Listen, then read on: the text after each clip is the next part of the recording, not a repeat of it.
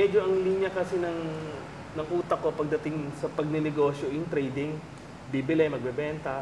Pero since technology yung solution ko, wala akong kaalam-alam sa technology eh. One time, medyo sinyelbulit namin yung idea, narinig namin sa radyo. Merong idea space na sinasabi nila mga technology based. So parang nagkaisip ko, ito na yung chance.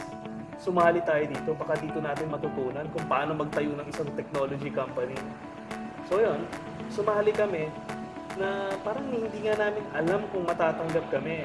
Kasi every time na sinasabi ko yung idea ng raffle, lagi nilang sinasabi, digital raffle yan eh. Madami na yan. I-incubate na.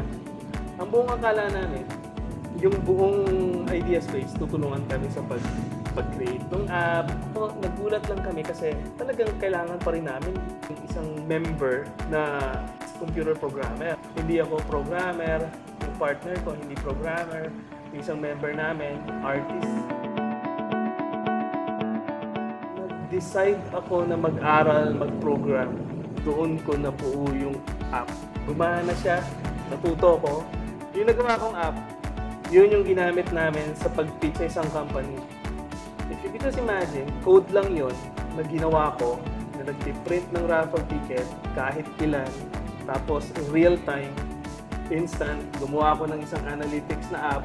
Habang nagpe-present kami, lumabas yung raffle tickets, nakita nila dun sa analytics app. So, sold sila sa idea. Gumagana yung app. Gusto nila yung buong concept. Nakarating kami sa finals ng Idea Space. Isa kami sa napili sa 10. Sila yung unang nagpapaniwala sa amin na kaya namin. Kahit anong mangyari, learn from everything.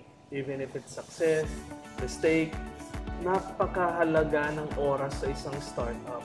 Learn to filter out kung ano yung unnecessary para sa company mo. It's possible na necessary sa isang startup, hindi necessary para sa'yo.